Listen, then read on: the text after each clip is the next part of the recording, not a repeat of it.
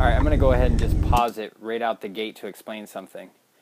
What you can't see in the footage is that 3 to 4 minutes before this, I was just slowly creeping up to this spot with my trolling motor on low and my sonar turned off. The water is crystal clear and it's glass calm, and those big fish spook easily. So I want to be as stealthy as possible when approaching my target. I get my boat in position, I make my one cast at the spot, knowing that that big fish has been relating to this certain spot on the toolies.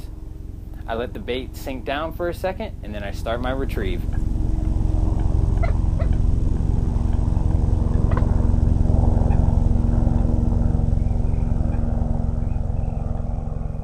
I'm gonna get bit here in a second, but I want you to pay attention how I respond.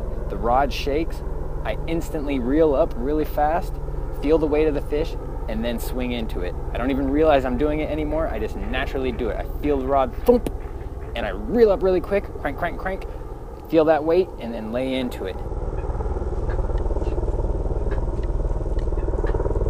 Once I'm hooked up and battling, I try and always keep my rod tip down, and in this case I stick it about 1/4 of the way in the water, just in time for that fish to come to the surface, and my rod tip is pulling it back down so that it cannot jump full body out of the water and spit the bait.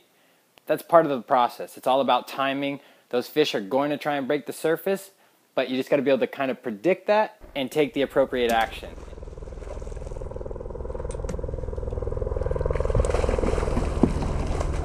Get in there! Oh man, that fish was rowdy. Just watching it again right now just gives me anxiety. All the feelings, all the emotions, just reliving them. Just like, ugh. Such a relief just to have that fish in the boat. It's an 11-pound fish. It's a fish of a lifetime. I'd been through a tough couple of weeks leading up to that, so it was just such a breakthrough for me, and I was just really stoked, like honestly stoked I caught that fish that day.